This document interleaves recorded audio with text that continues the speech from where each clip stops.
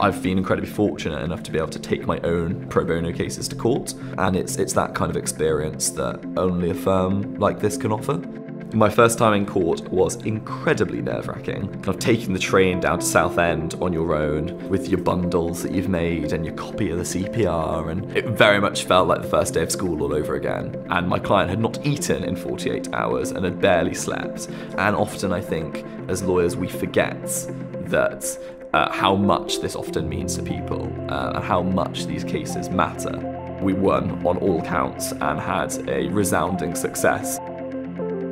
We take cases that people say are impossible to win, and we win them. The big ticket litigation, when people are thinking, right, this case is a must win. If our name doesn't cross their mind, I'd be very surprised. So I think that the role of solicitor advocacy really is the future, and they are very much converging. All of our newly qualified litigation lawyers will go through the higher rights course, and I think that that is a really forward-thinking approach that the firm has taken. We are one of the top 12 global LGBT employers, as recognised by Stonewall. Having a diverse workforce is one thing. Making that diverse workforce all feel included is how you get the results. I think what I love most about what I do is A, the people, and B, the variety. I'm Scott, and this is why I work at HSF.